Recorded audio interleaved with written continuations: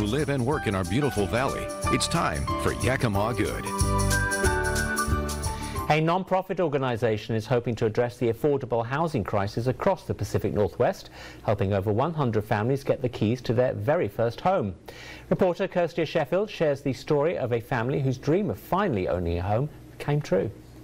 It's a big blessing just to have my parents be able to live down the road for me. It's been a long journey for this immigrant family, and after almost losing hope on owning a home, today they received their keys on their forever home. It's not just changing Augustine's and Concepcion's lives, but it's changing Eric's, and it's changing Miguel's, and it's changing the grandkids. Like, it goes for generations, and that's all happening today. Like, that's a really big change that we're making just one family at a time.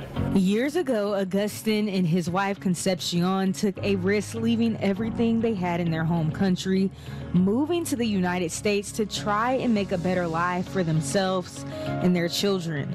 Little by little, they saved every penny to buy their dream home, but as housing prices soared, that dream began to feel like something they could never achieve. We've had affordability issues for a really long time, but the pandemic really escalated those issues. And as housing prices continue to soar and soar and incomes aren't catching up, families living and working in our communities aren't available to buy a house. For 29 years, Augustine and Concepcion lived in a 2-bedroom trailer home in Prosser, far away from their family, but now they'll be living just a few doors down from their oldest son and grandchildren.